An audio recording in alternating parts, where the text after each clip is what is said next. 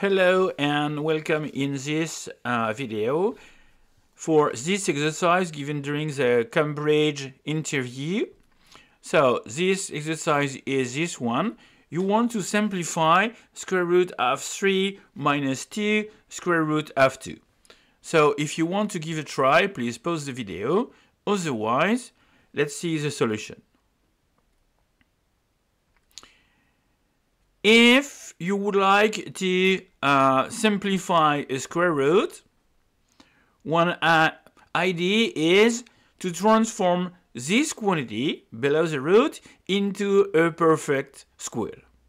So, if x is a non-negative value, then square root of x squared equal to x.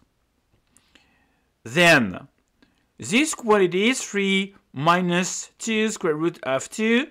Well, you can notice there is a minus sign, so if you want to transform that into a perfect square, so we can recall this remarkable identity, a minus b squared equal to a squared minus 2ab plus b squared. So let's transform this quantity. 2 square root of 2, this is 2 times 1 times square root of 2.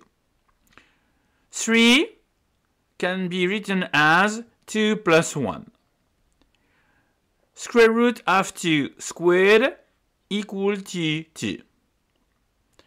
1 squared equal to 1.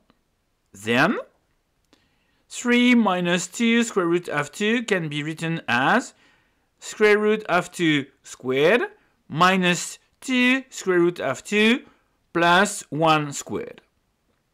So now, if you apply this remarkable identity, you can transform that, and then you end up with 3 minus 2 square root of 2 equal to square root of 2 minus 1 squared.